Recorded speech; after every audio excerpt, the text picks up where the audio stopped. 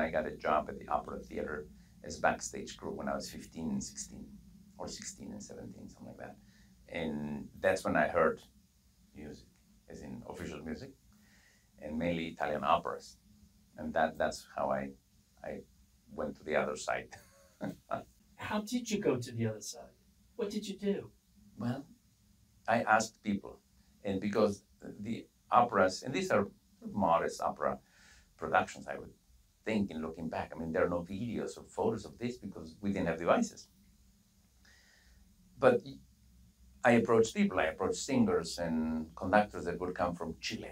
Wow, they would come from Chile, but that's our closest country. And so you find out information, particularly when we didn't have a school of music that taught orchestral conducting.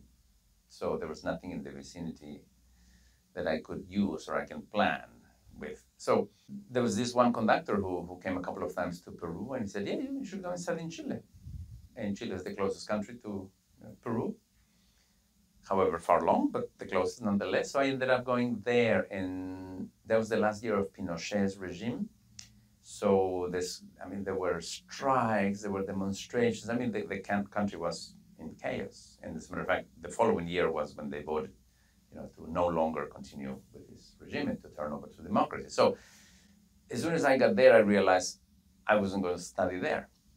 And there wasn't a plan of study, and there wasn't the career of study. But it was there through other students that I met. Somebody showed me a catalog from the Curtis Institute of Music.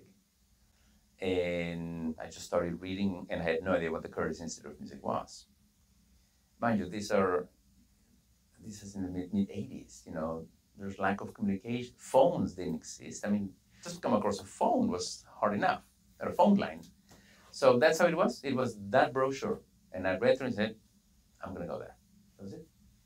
And that was my goal. What I did is, knowing that was my goal, now I have a goal. Now I have specifics.